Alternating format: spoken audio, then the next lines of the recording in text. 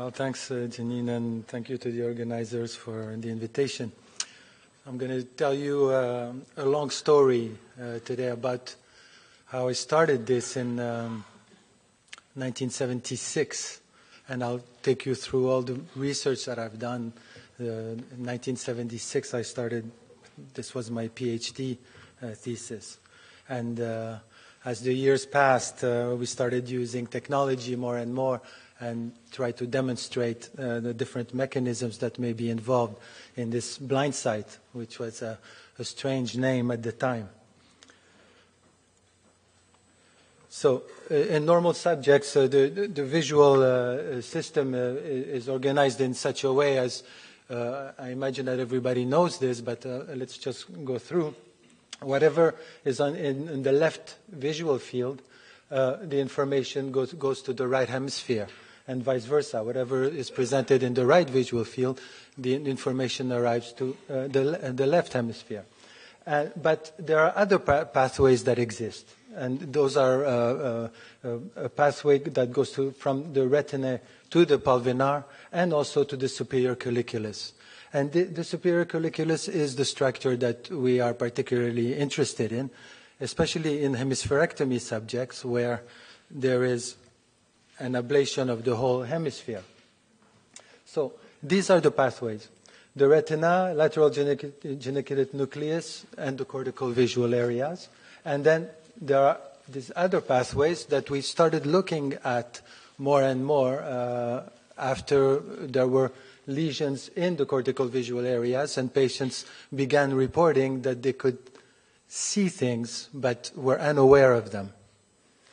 So these pathways are the pulvinar, ipsi and contralateral, and the superior colliculus that goes only to the contralateral visual hemifield.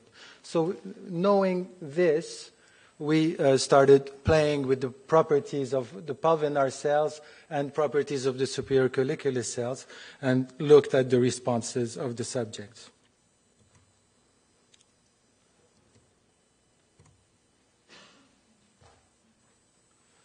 So, traditionally, we're talking about destruction of occipital cortex leads to permanent blindness in the contralateral visual field. This was something that was reported in the literature up to about 1974 when Weisskranz came up with the term Blindsight, because there were residual functions that had been described in the cortically blind hemifields. So the term Blindsight was coined as the ability to respond to visual stimuli in the blind visual field without consciously experiencing them. So Blindsight is what we can describe it as, is a special form of unconscious vision that can be observed in the blind field of hemianopic patients. And these patients have an ability to respond to visual stimuli in the blind visual field while lacking the feeling of having seen them. And they report an inability to see objects, but if pressed to guess at their location, they display a capacity to point at them with reasonable accuracy. Okay. Now, there are several studies that came up after that with implicit processing. So there were skin conductance tests. So from responses, from stimuli that were presented in the blind field, you could evoke electrodermal responses that were reported as unseen. And in forced choice guessing, you could find discrimination was possible between an X and a circle, and there were also examples of figure completion. And there are also tests of direct behavior, so localization tests. Present something in the blind part of the visual field and ask the subject to locate the stimuli, and usually it's above chance. So then Weisskranz went into two types of Blindsight: the type 1 Blindsight, where there is unconscious residual visual ability and associated with a retinal tactile pathway, and there is a type 2 Blindsight where there is some awareness of residual visual abilities. People have claimed that this type 2 Blindsight is maybe due to artifacts such as spared striate cortex that may be responsible for the visual abilities and nothing to do with something unconscious. And this is a fair criticism. So we looked at type 1 blind sight because our subjects had no cortical visual areas left on one side, or at least these areas were disconnected from the rest of the brain.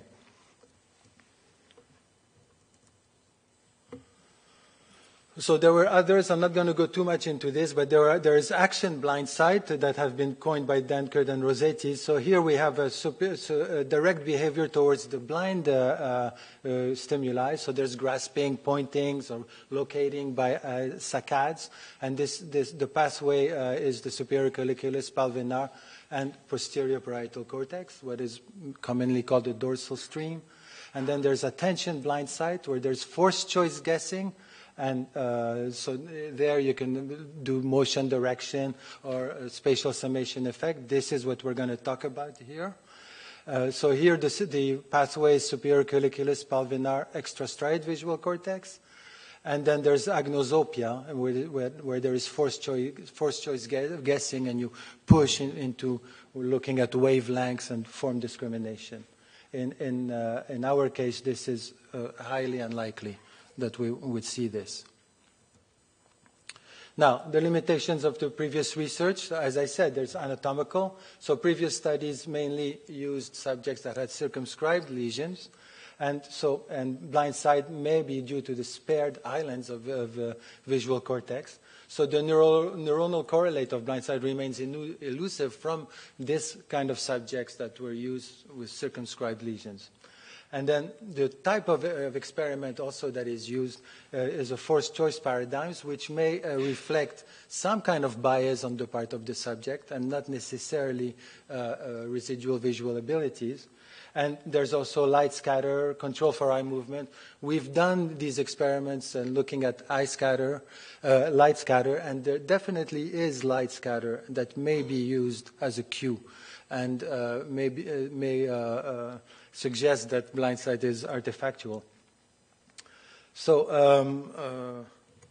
there we go. So what we did is we had access to hemispherectomy subjects. So these are extraordinary subjects. First of all, it's a good model for studying residual visual abilities because the whole hemisphere has been removed or disconnected, as you can see here. So there is a contralateral hemianopia without macular sparing. So this is not unusual to see that somebody that has had a hemispherectomy, I don't have time to show you a clip, but somebody that has had a hemispherectomy feels great after this kind of surgery because usually the surgery is done to treat uncontrollable epilepsy. So these subjects are unable to do anything and they're practically vegetables. And after the surgery, they feel great, their IQ goes up, and I have subjects that are fantastic, that have above average IQ and work and speak several languages, and they only have one hemisphere. And as Dr. Rasmussen used to say at the MNI, bad brain is worse than a whole brain. So, you know, if you have bad brain, it's better to remove it. So the visual pathways in hemispherectomy, what happens is you have here an example, the right hemisphere is removed. There is blindness in the left visual field, but then there are these pathways that exist from the retina to the contralateral palvinar and also the superior colliculus. So if we want to know, if we observe visual abilities, if we use the properties of the collicular cells and properties of the palvinar cells, and we compare the responses, we may be able to establish the neural mechanism of blind sight, at least in hemispherectomy subjects. So, just a preamble. In the palvinar, there are contralateral retinal connections, and there's input from color opponent ganglion cells. So, palvinar cells are sensitive to color. In the superior colliculus, there are ipsilateral connections, and there are no retinal S-cone input, so they're colorblind to blue-yellow stimuli.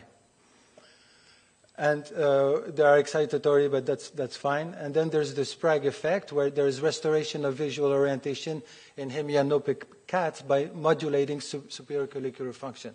If you cut the connection between the two superior colliculi, you can reinstate vision in the cat, in the blind field. So there is an interaction that exists between the superior colliculus, and this is what we used as a premise. And we also thought that this was the most likely neuronal component involved in Blindsight. So we tried to demonstrate this. This is only to show you that parametric testing will demonstrate that there is no macular sparing and that the subject reports being blind in one part of the visual field, in half the visual field. These are the 4 subjects we're going to be talking about in this talk. And this is the information. I don't have time to go into it. Only to say that there are 3 right hemisphere and 1 left. And notice also this onset of seizures, which is probably the thing to be aware of, rather than the age at surgery.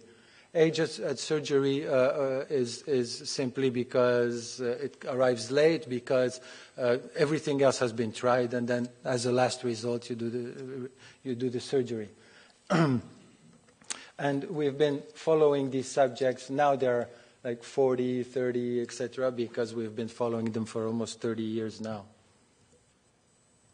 So I'm going to show you the kind of experiments we did, and we demonstrated there is motion detection and localization in the blind field from these subjects. We also demonstrated that, again, even with eye movements that were checked with a stabilized visual field detection, meaning that once you set the apparatus, the whole scene moves along with the eyes. So it's impossible to go and look at the stimulus. The whole scene moves along with the eyes. And then there's the spatial summation effect, which we used extensively because it's great in the sense of the subject.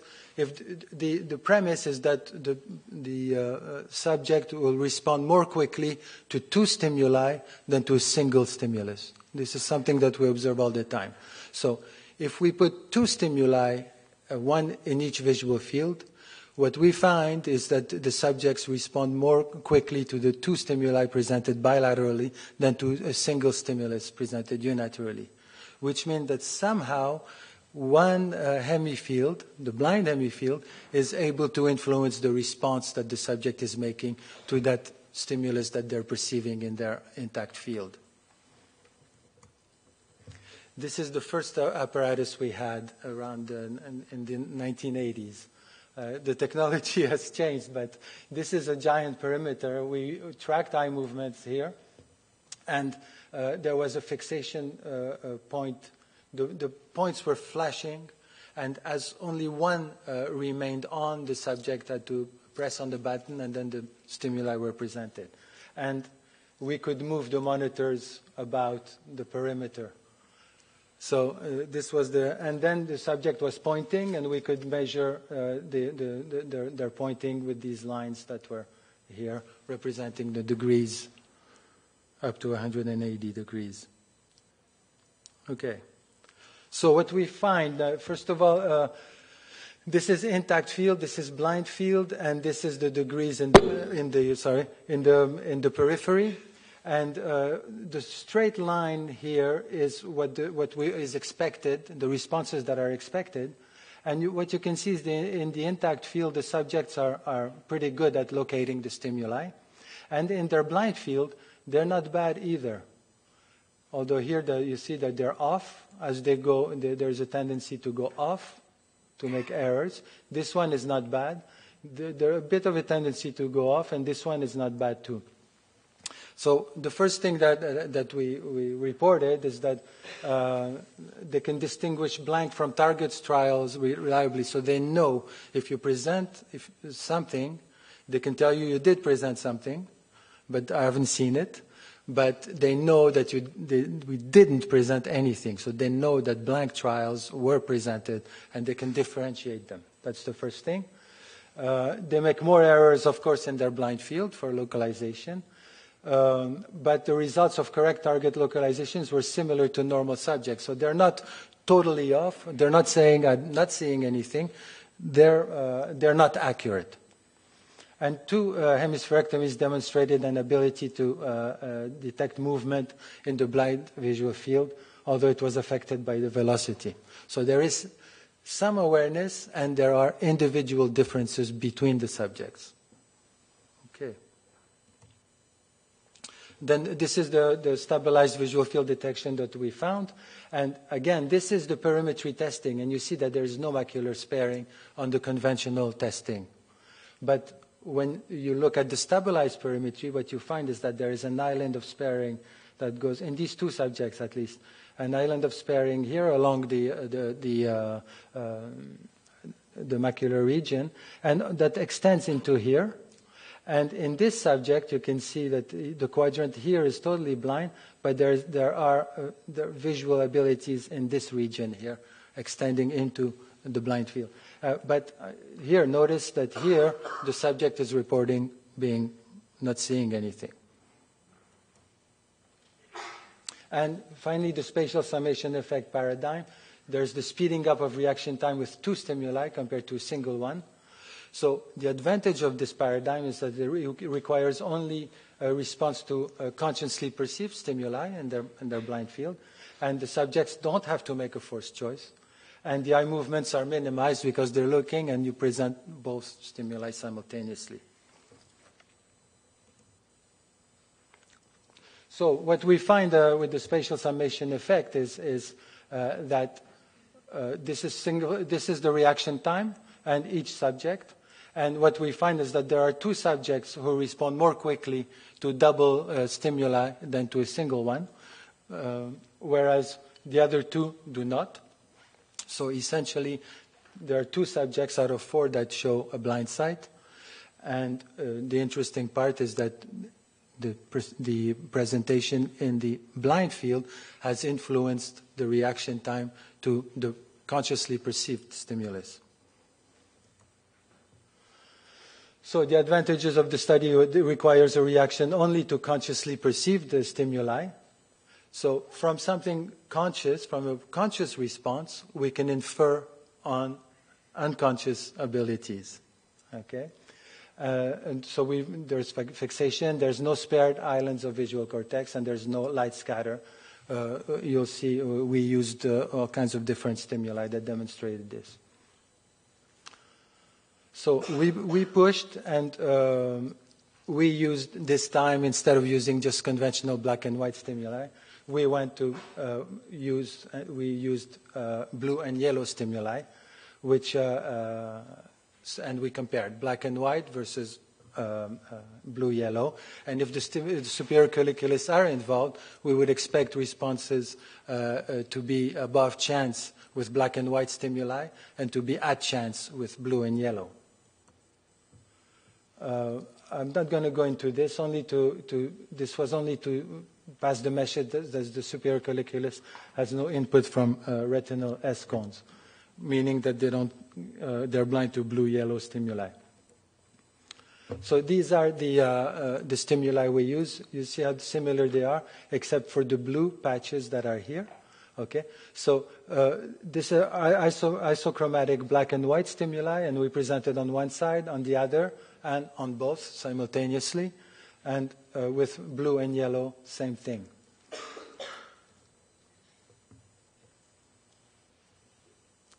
So this is the way it looked. Respond to this, or respond to this, or respond to this. Always as quickly as you can.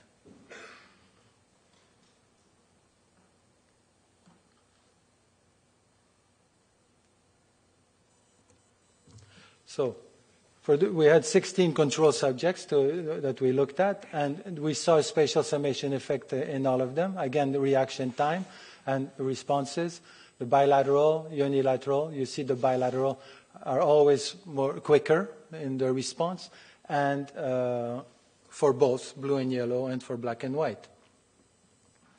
Now, with hemispherectomy subjects without blind sight, we don't see the effect. Okay? And for those with blind sight, we see that they respond more quickly to black and white stimuli, but not to bilateral blue and yellow stimuli.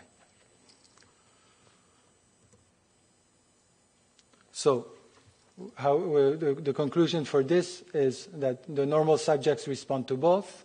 Hemispherectomy subjects with blind sight responds to achromatic, but not to blue-yellow. And those without blind sight do not respond to any of them. So this strongly suggests an involvement of the superior colliculus in blind sight. So we went and, as the technology developed, we went and did fMRI studies. Excuse me.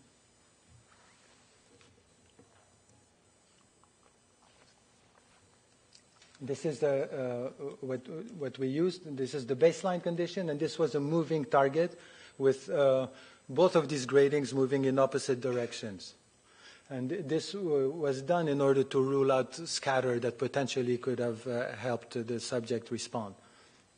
And what we find that when we make presentations in the blind field, there are ipsilateral extrastriate activations in area V5, V3, and V3A. So this region is activated, but from stimulation in the blind field. So somehow the information gets to the other hemisphere, and putting the behavioral experiments together with this, we thought we had a strong case for the superior colliculi being involved. So again, we saw this effect when we looked at the effect sizes within the superior colliculi to achromatic and S-cone isolating stimuli. We find that there is significant activation only to achromatic stimuli. And this was consistent with previous studies in non-human primates. And when we look at black and white stimuli in the right visual field, black and white in the left visual field, we see that for this subject that doesn't show blind sight, there's no activation. And this one that does show blind sight, there is activation. We don't see it very well, but it's there. In fact, bilateral activation. And this CC is a control subject, so you see that there's no problem with the control subject to activate those regions. And for the blue-yellow, again, the responses are the same, but look at this subject here, whether while he activates with black and white in the left visual field, he does not with blue and yellow.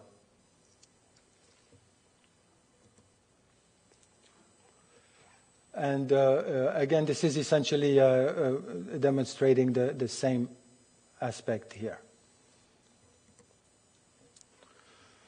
So when we look at the fMRI studies, the control subjects, they show activation in area, bilaterally in areas V1, V2, with both color and black and white stimuli. And their responses are enhanced with the spatial summation effect. Okay, whether it's in the right visual field or in the left. So you see this enhancement. The subject SE with blind sight, we see in the intact visual field there's no problem with black and white and blue-yellow, but there is no activation with blue-yellow, but there is with black and white, frontal eye fields and area V5. And with the spatial summation effect, there is an enhancement of response only with black and white stimuli. And for this one, without blind sight, there is no activation and no enhancement. Okay? So, to summarize, unilateral stimulus presentation, achromatic and S-cone isolating stimuli. In the normal visual hemifields, there's no problem with activating area V1, V2. In the blind visual hemifield of blind sight subjects, there is activation of visual areas, frontal eye fields V5 to achromatic stimuli only. And for bilateral stimulus presentations, there is enhanced activation in control subject and enhanced activation in blindsight subjects to achromatic stimuli only. So to conclude, the human superior colliculus does not receive any S-cone input, so it's blind to S-cone isolating stimuli. Therefore, blindsight is likely mediated by S-cone independent collicular pathway, which is black and white. So then we were curious to look at tractography, because if this is the case, can we see a pathway going from